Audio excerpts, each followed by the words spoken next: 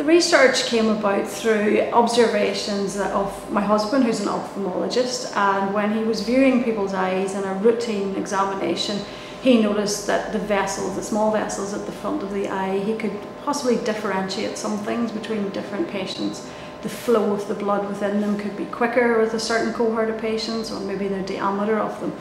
So he spoke to his friend, who's a cardiologist, Dr. Mark Spence, and together they came up with this idea that you could actually stratify for risk for a major cardiac kind of an adverse event. And that's really came to me with the idea and said, how would we go about looking at this?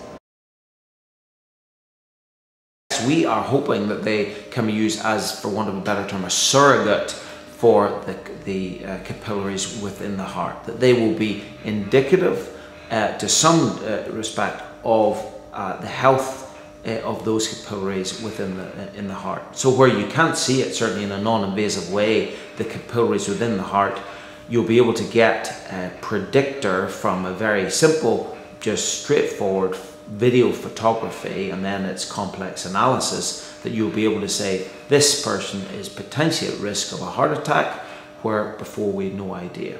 without doing much more invasive assessments of the actual cardiac function.